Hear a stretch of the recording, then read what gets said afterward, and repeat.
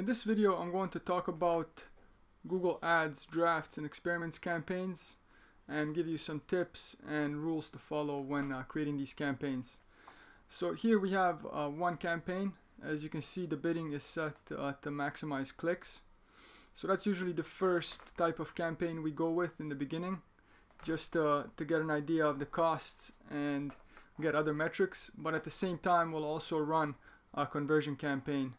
So if you go in here, you can see it's maximize clicks. We set a maximum CPC bid limit that the client specified, and then here there's these different options, right? Conversions, conversion value, impression share.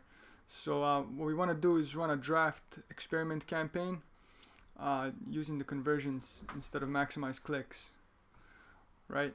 So let's do that.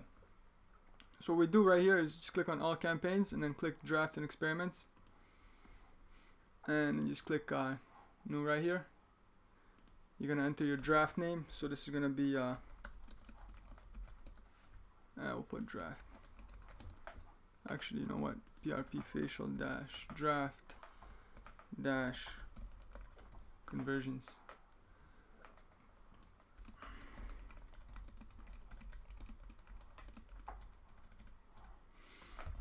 Okay, we're gonna click save. Oops, you gotta select the campaign and then click save. Okay, so this essentially created the draft. Now if you just go to drafts and experiments here, click new experiment, and then we're gonna call the experiment here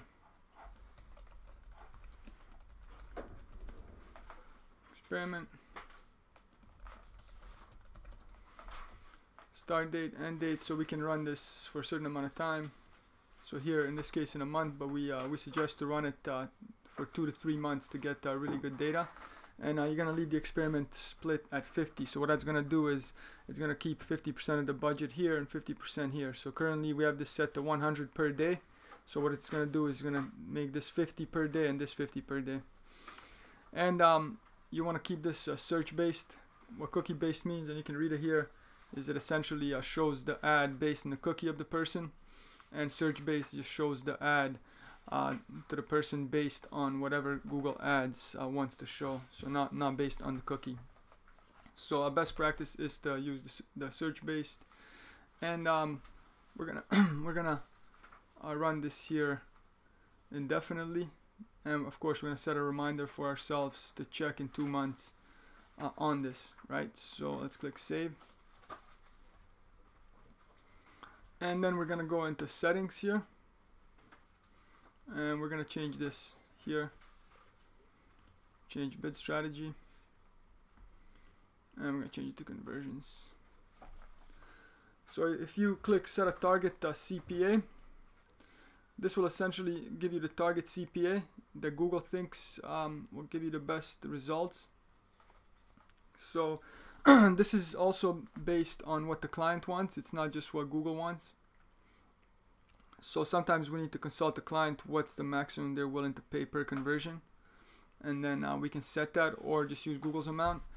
Also, the lower this target CPA is, the lower we're gonna pay per conversion, and but also we might not get listed on top of Google for some of these keywords, right? So that's why it's good to go with the recommended one, right? But in this case, we're not gonna set a target CPA. We're gonna let it run, and we're gonna monitor this every week to make sure that these that the costs are not huge and unreasonable, right? Okay, and then we have this little message: this campaign will use the maximize conversions bid strategy to help you get the most conversions for your budget. So if we go here, for example, you can see it's maximize conversions. So it's we can go this route or the previous one. So we'll just go back to the previous one and set it to this. Okay, and we click save.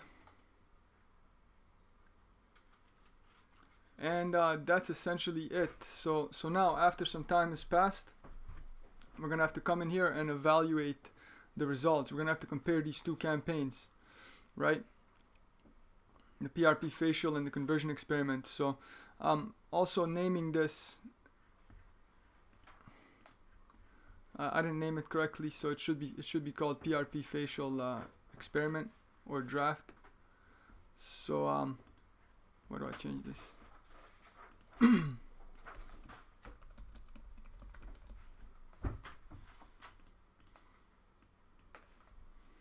Okay, so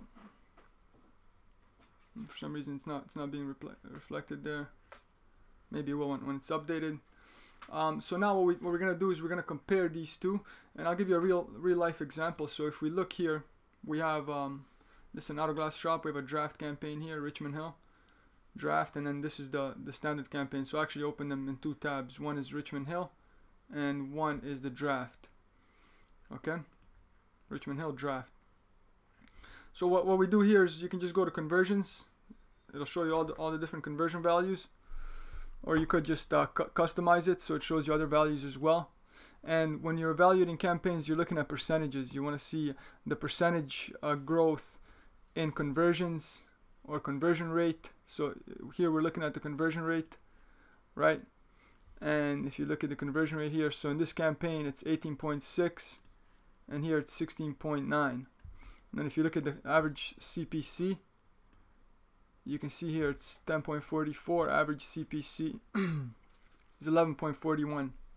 So this campaign is giving us 93 conversions, and this one is giving us 27 conversions, right? So we're looking at all these things to determine which campaign is better, right?